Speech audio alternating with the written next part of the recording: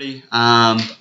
This video is going to talk about putting the calculator into begin mode and solving for reoccurring payments, their future value.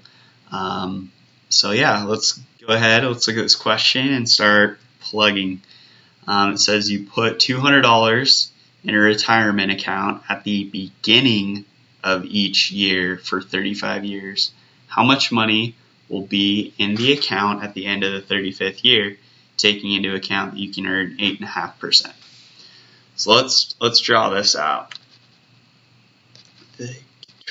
Okay, so I don't have a little box for payment, but I'm going to draw one down here for PMT, because normally that we left that one at 0, but in this particular case it's saying that we're making payments of $200 per year.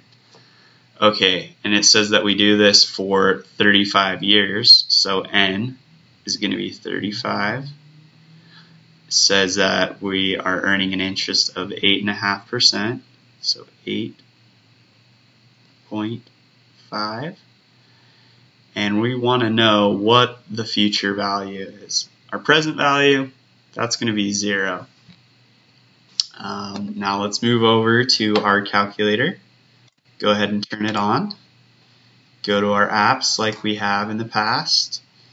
Go to number 1 again. Alright, N we see is 35, so let's type that in, 35 years. Our interest rate, 8.5%.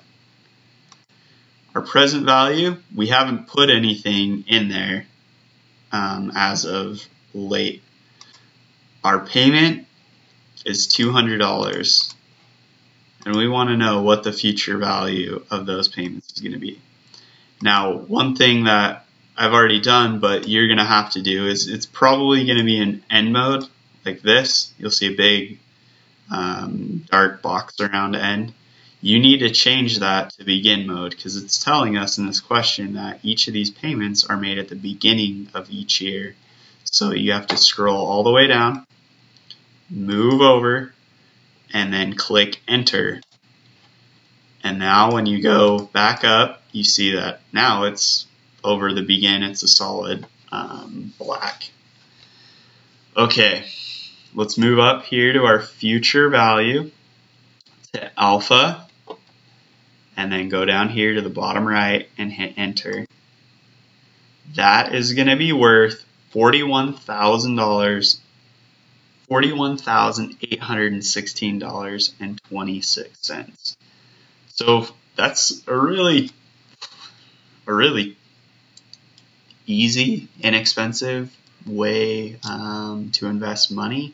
That's only once a year for 35 years, only $200. That's not a whole lot of money, and getting 8.5% isn't that reasonable.